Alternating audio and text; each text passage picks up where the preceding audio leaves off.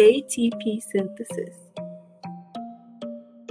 ATP, or adenosine triphosphate, is composed of 3 phosphates. When one falls off, energy is released and it becomes ADP, or adenosine diphosphate, with 2 phosphates. To form ADP into ATP, the reaction is non-spontaneous because it requires additional energy to add the phosphate. The reaction from ATP to ADP is spontaneous because it releases energy.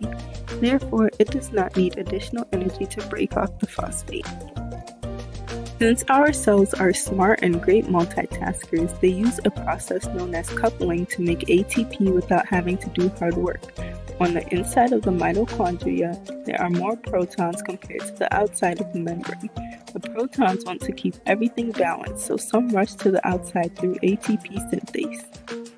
During coupling, our cells take advantage of the spontaneous reaction by pairing it with the non-spontaneous reaction. While the protons rush to the other side, they spin the ATP synthase, which has a phosphate attached to it. As an ADP molecule comes along, it attaches the phosphate to it, creating ATP, which your body can now use for energy.